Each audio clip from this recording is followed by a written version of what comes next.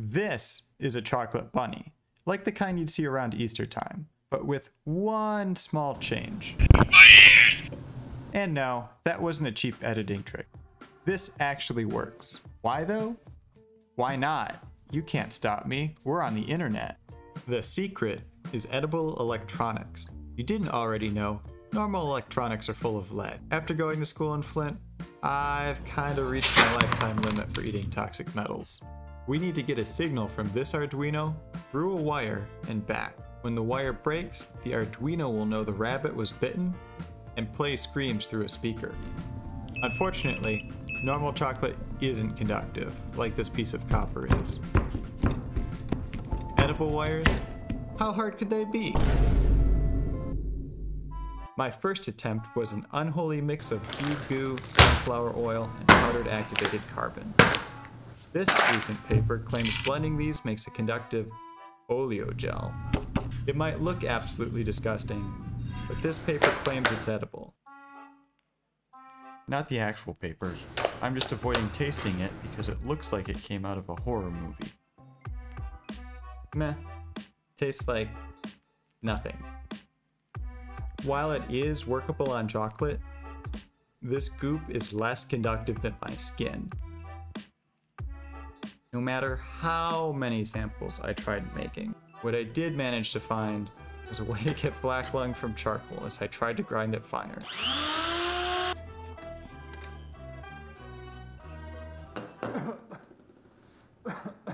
Attempt 2. The cake paint used to make Is It Cake memes. Is this bottle cake? No, it's not. It's mostly alcohol, mica powder, and titanium dioxide, which aren't really conductive. Now, silver is conductive, comes powdered, and is safely used in food decorations, in very small amounts.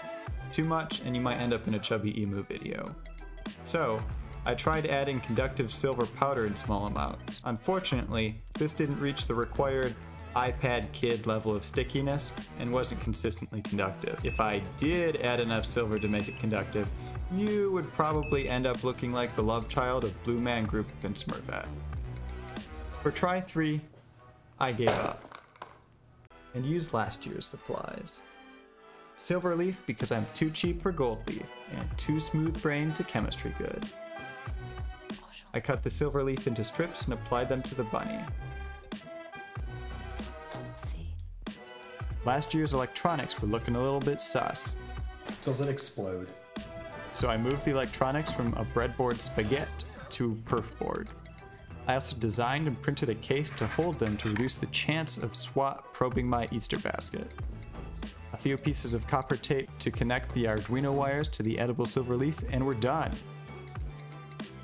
What have I done?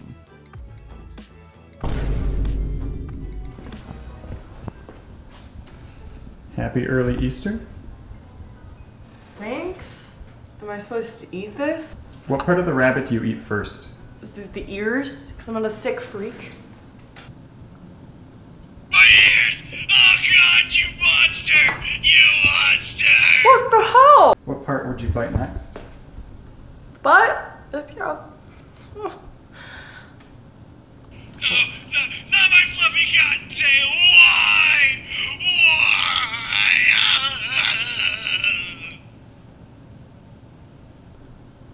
Maybe I could just end its misery. Not the face! Not the face!